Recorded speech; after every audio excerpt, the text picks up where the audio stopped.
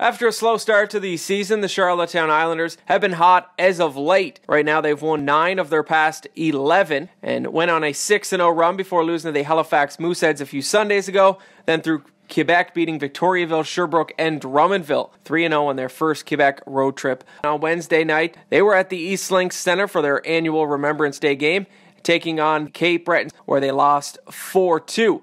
Now they will be in Cape Breton on Friday night to take on the Screaming Eagles before the Canada-Russia series is at the East Links Center. They've had great goaltending from Matt Welsh. When Dakota Lund-Cornish has come into net, he's been strong. And head coach, general manager Jim Holton really has the team bought into the strategy. They're a work hard, no-quit team who has been pulling out the wins as of late right now, standing about 10th in the standings and looking to go on another run here into November.